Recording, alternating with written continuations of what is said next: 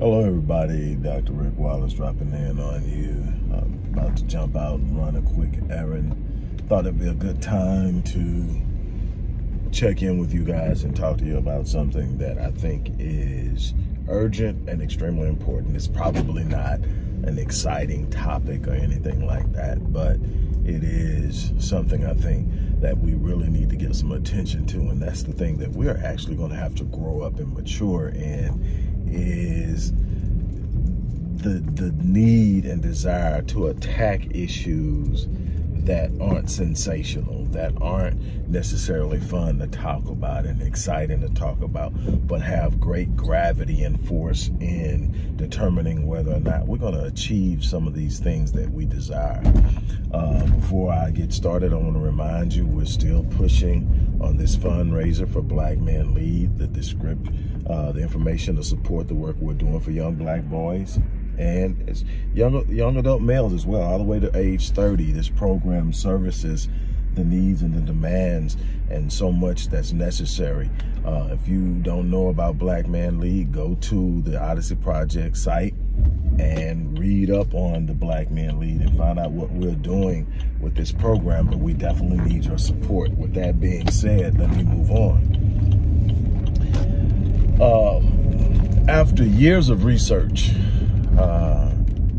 about 8 years ago, after having conducted years of research, I decided I wanted to sit down and take a panoramic approach to addressing issues within the black community. That included mass incarceration, that included serial forced displacement like gentrification, urban renewal, benign neglect, new forms of redlining. It had a lot to do with the school-to-prison pipeline, miseducation of black youth, and so much more. But not to sit down and talk about the challenges as much as to create a blueprint of how we were to overcome it. This project became known as the Blueprint 1.0. The reason that I labeled it 1.0 because I was hoping that other great minds would join in and contribute, and that we would eventually expand it, evolve it, and develop it. And during this process, I reached out to some great minds that I respected, one of which being Dr. Claud Anderson. When I initially reached out, it was a partner of mine and myself, and we reached out, and the email was intercepted by Miss Joanne Anderson, who happens to be the wife of Dr. Anderson, and she sort of served as a filter initially, and so she also became a point of contact in addition to Dr. Anderson while developing this. I wanted insight, and one of the things that impressed Joanne Anderson, and the reason she said she was intercepting it is because she said that Dr. Anderson was so passionate about what he did. If anybody got a hold to him, he was saying yes. And he hadn't reached his 80s at the time, and this was a while ago. So Dr. Anderson is up there because I think he was 81 then. And so she said that he would say yes, and that, you know, he wasn't as healthy and as strong as he used to be, and she was kind of monitoring, you know, how many people were coming at him. And so I just said, well, look, can you just, in his spare time, have him have a look at this? And so they both looked at it and came back and said that they were impressed with the blueprint. The blueprint is also on the Odyssey Project site for those who want to check it out. And it is a comprehensive blueprint, and it's the outline of the totality of everything, but it gives you a comprehensive look at what is needed and necessary, right? And so one of the things that Joanne Anderson said that was, you know, important to me is she said that what I like about it is that you gave credit to my husband for his contributions to your ideas in the areas in which you feel he influenced you, and you did that with every other person. It wasn't as if you were sitting up and saying you just came up. You were basically saying you're stood on the shoulders of others, and you've expanded the idea and thoughts and concepts, and you have evolved them. And I appreciate that, and thank you. And of course, I told her I appreciated it, and she was welcome. But there was a matter of contention between myself and those two. And it was this, that Dr. Anderson had long before you got into the new millennium, Dr. Anderson was saying that basically if we don't do something different, if we don't change what we're doing on an economic level, we are going to become economically irrelevant and locked into the bottom tier of the socioeconomic ladder by 2013. I disagreed with that, and I disagreed with it not so much on the principle of mathematics or any particular scale or system or experience. It was solely believing on, I don't believe anyone is ever locked anywhere. I don't believe you're ever trapped somewhere forever without a way out. I think that the longer you stay in something, the more difficult it is to get out of it, the more work it is. And if there's not a track record of taking action, you can't foresee how it's going to be done because there's no track record, and we don't have a track record. But what I at the time fought feverishly on, and we never came to an agreement on, was that I do believe that at that time that we had not reached this point where we will be locked into the bottom tier of the socioeconomic ladder and ultimately become irrelevant as a group of people here in the United States. Now here we are in 2021. I still don't believe that we're locked in, but what I do believe is that we are reaching a point in which the probability of us ever breaking free and becoming what we're capable of being in this country is, the probability is approaching single digits in percentage rates of possibility, or even probable, and definitely not probability. And so why is that? It is because we don't take action. It is because we have become professional finger pointers. We have become professional complainers, professional whiners. We have become experts and masters at regurgitating facts and statistics and notions and historical realities that point to just how horrible life has been and still is for us in this country.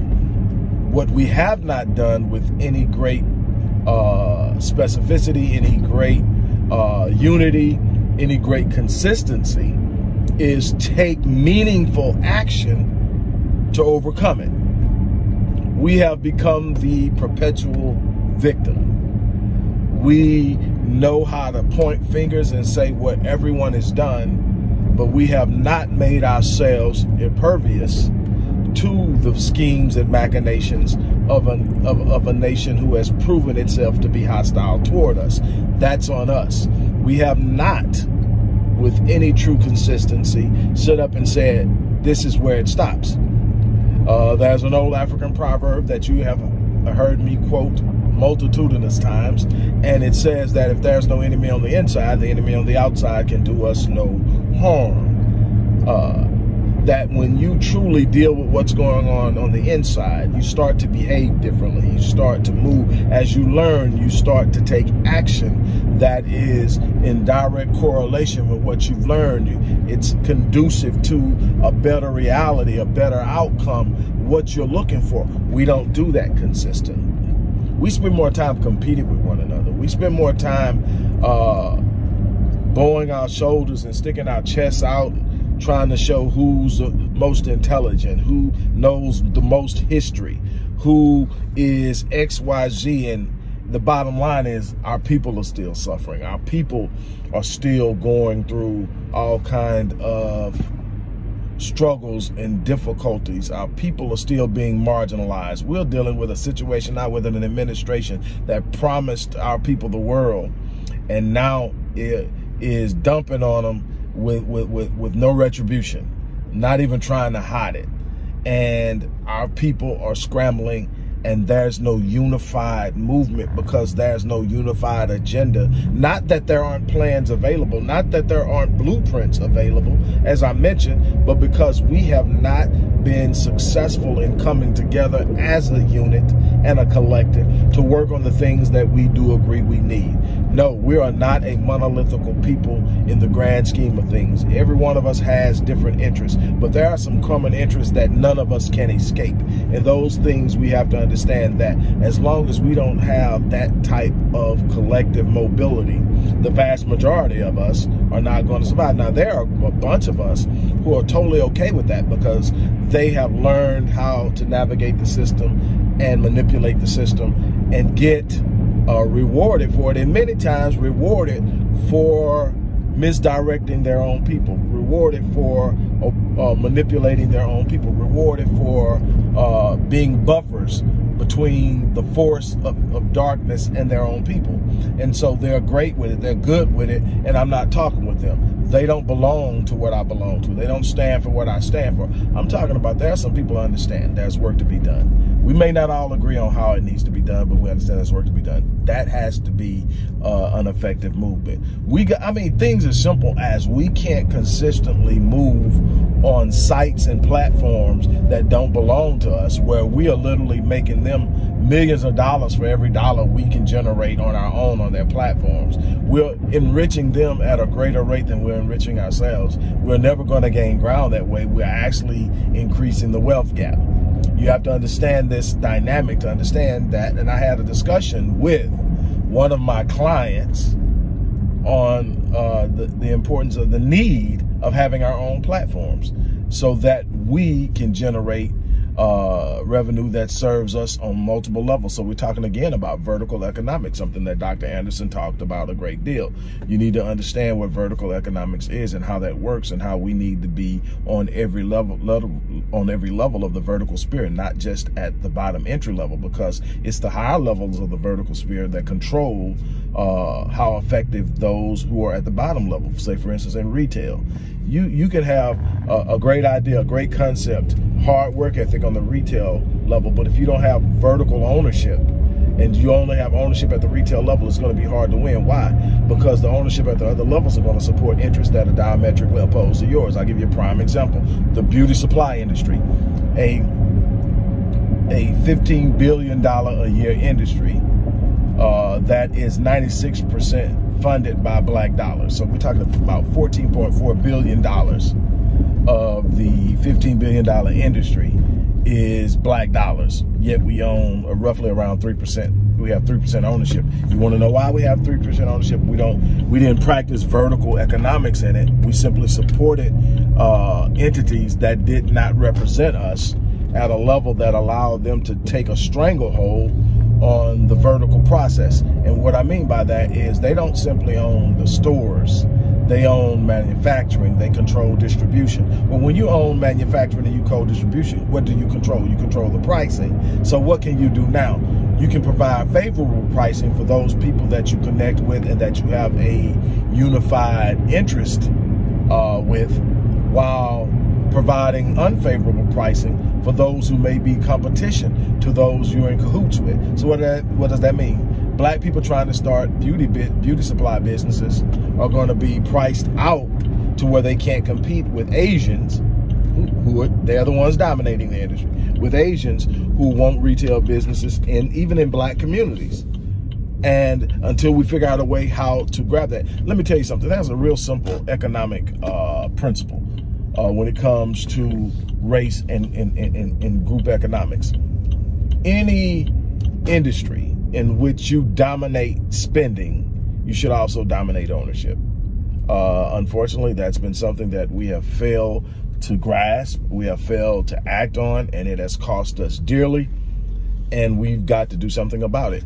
So again, here we are, not taking action. Here we are, sitting around and doing nothing but complaining. Throw something sensational about something some rapper or star did, or some influencer did, and 10,000 views in a matter of seconds. Start talking about growth.